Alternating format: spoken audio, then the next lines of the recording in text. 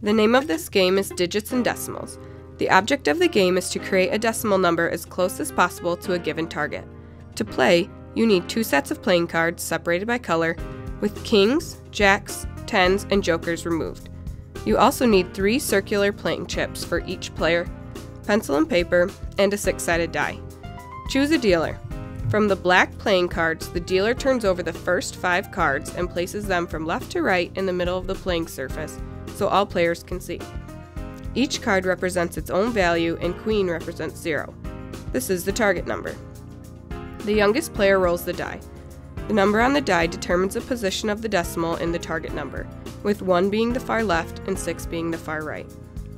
The dealer then deals 5 black cards to each player. Using a chip or penny as a decimal point, each player rearranges their 5 black cards to obtain a number as close as possible to the target number.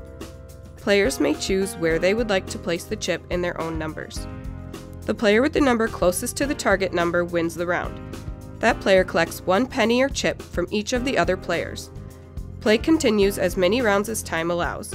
Once the game is finished, the player with the most pennies wins.